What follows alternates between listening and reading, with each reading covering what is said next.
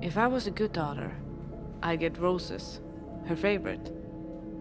But the cheapest option is lilies. She hated lilies. My dad would be furious. Seems like a tedious detail with so much else going on. Why not let Orson pick? Funerals are for the living, after all. You still look tense. Did you take that pill I gave you? No. I didn't think it was necessary. I really think it would have helped you. Well, I work in pharmaceuticals. I generally avoid meds that aren't prescribed to me by a doctor. I understand.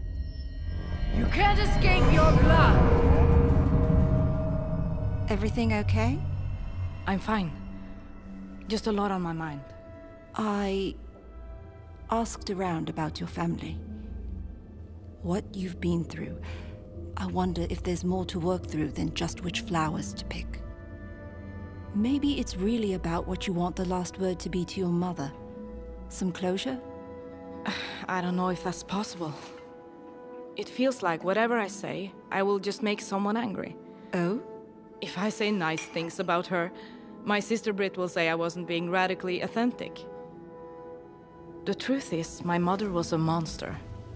But would I be any better, dragging her name through the mud at her own funeral? No one's a monster for speaking their truth. Maybe I should just forgive her. She'd really hate that.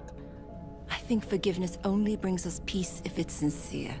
I don't have much experience with forgiveness. Or peace, for that matter. Maybe it's time to find a little of both for yourself.